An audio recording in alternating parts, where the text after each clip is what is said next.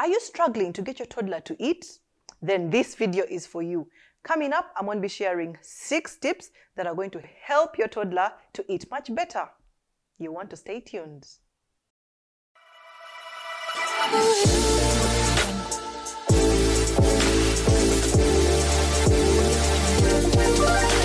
The first tip that I'm going to share with you is having a feeding routine.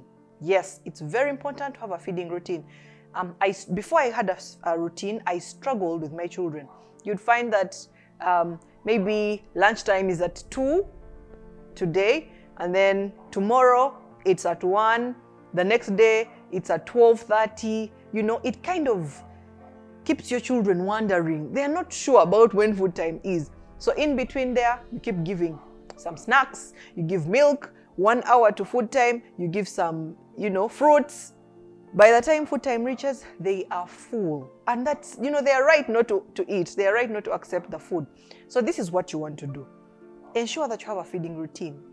What time is breakfast? It should be the same time every day. Yeah? And then snack time should be at the same time. It's nice to have maybe 3 hours in between. So 8 is breakfast, snack time about 10:30, and then lunch at 1, snack time again at 4, okay? Something like that. That helps you structure your meal time. And then in between, if someone feels that they are thirsty, don't give juice. If it's not snack time, don't give juice, don't give yogurt, because that in itself is food, okay? In between, give water. Give water, let them hydrate. By the time food time reaches, they are hungry properly, okay? And they're going to eat all their food. Trust me on that, it will work. And while we're talking about having food at the same time, ensure that you have also food in the same place. I've seen many parents chasing children, please, eat. You give the spoon, the child first runs away, you chase again, come back. No. Food time should be at the same place. Is it the dining? Is it the counter? Wherever food time is, let them learn that food time is in this place. And that even helps you manage the home better. You don't have food on chairs, food everywhere, okay? That is going to save you and help your child eat much better. So ensure that you have a feeding routine. The second tip that could help your toddler eat better is setting a time frame for when food is eaten, okay? So if you're serving food at 1, ensure that you say, okay, food time is either 20 minutes or 30 minutes. After that, food time is over. I take the plates away. That helps you kind of tell your child that food time is within a certain time frame. Don't eat food 1 hour, 2 hours, 3 hours, the child is still there trying to eat food. Do not accept that. Ensure that you have a specific time for food. Is it 20 minutes? Is it 30 minutes maximum? Okay? So you keep telling the child, King, 10 minutes to go, finish your food. And you wait. Don't shout. Don't shout. Eat. Then you wait, as either you're feeding them or they're feeding themselves, depending on their age. Once 30 minutes are done, you take it away. That teaches the child that if you don't eat in this time frame, we take the food away, okay? So you'll see that the children will eat faster, because they know that, mom is going to take away the food. And remember, you don't give anything else until the next meal, which is either snack time or lunch or supper. Trust me, if you do this right, your toddler is going to be eating faster than you've ever seen. That is my tip for you. Light bulb moments, Lisa. Did you know that the smell of freshly cut grass is a sign that the plant is crying for help? So vegans, you might as well just eat meat because even the plants are crying. The third tip I have for you is do not force the child to eat. You guys, if the child is hungry, they will eat. And I'm not talking about if they have any illnesses or any complications. No, I'm talking about a normal toddler who's just fussy and, is not obeying. No. Ensure that you don't force them to eat.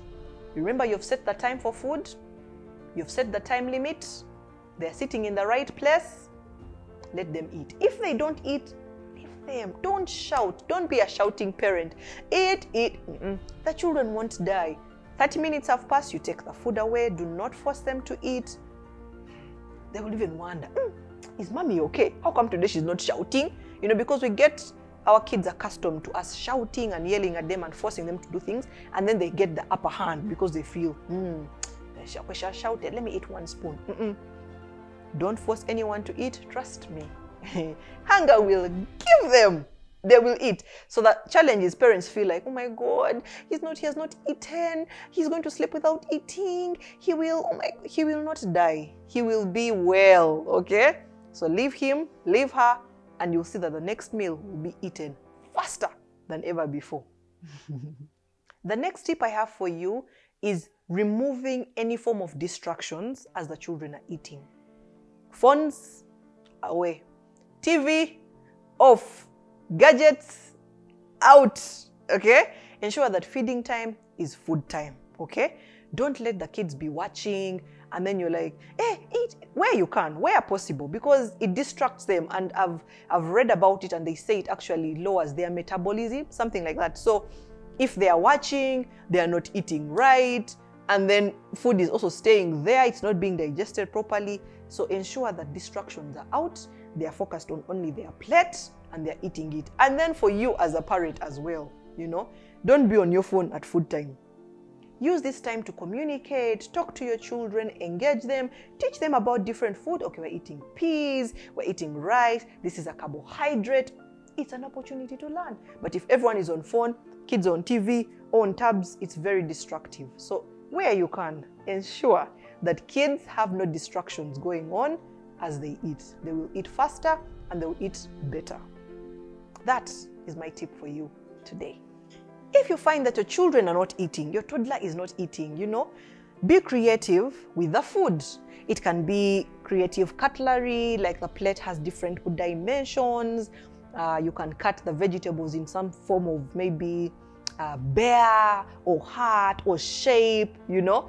Kids will be intrigued and be like, okay, this is a nose, then they eat it. You know, the eyes, the mouth, if you put like the banana slices like a smile, it will help kids eat better. So try and be creative, and also be creative with the food. If today you've given them rice, tomorrow change it up and maybe give them egg rice, you know. You're changing it up so the taste is a bit different. Don't give rice, everyday rice, you know. And it's also not nutritious to eat the same food every day. So be creative, play around with the plating, get them their special plate and say, wow, this is your plate, only for king, only for rain. They will feel, you know, some sort of way, and you'll see that they'll end up eating even much better. So get creative, mothers out there, get creative, buy them simple, nice, beautiful forks out there. They will eat much better. Trust me on this. My final tip for you, yes, this is the 6th tip. You want to ensure that kids eat what is served. I struggled for a long time. King, at breakfast time, he only thinks about breakfast is eggs. Egg and tea. Egg and tea. Egg and tea. It's even not nutritious to eat the same thing over and over. So egg and tea became egg and tea until I told him, no, you will eat what is served, okay? If it's Weetabix that I'm giving you, you take the Weetabix. If I've given you egg, you take the egg. That allows you to be in control. Otherwise, you find you get picky eaters. They'll even go visiting and be like, ew, that's not egg, you know. You'll even be embarrassed. So teach children to eat what has been served, you know. Yeah, they can get a say here and there and say, I would love egg. You're like, oh, okay. Today is not time for egg. Egg time is on Friday. So you wait Friday and you'll eat egg, okay? So ensure that kids eat what has been served. Let them not get the habit of saying, no, I want chapati. And without chapati, I won't eat. So may I tell King, oh, you want egg, but I've told you we're not going to eat egg today. No, I want egg. If he's insisting, I tell him, I have Weetabix for you. If you don't want Weetabix, you will not have breakfast. And that's it. If you don't want what I've served, you will not eat. Then you begin seeing him trying to wait. Of course he will eat because he's hungry. So try and find some, you know, strict rules around eating time, and you'll see that your children, your toddlers are going to eat much better. Those have been my 6 tips for you today. I don't know if you found any that is very interesting. Let me know in the comment section and try it out and give me some feedback. My name is Lisa Kusima. Feel free to subscribe to the channel below, and I'm here to inspire.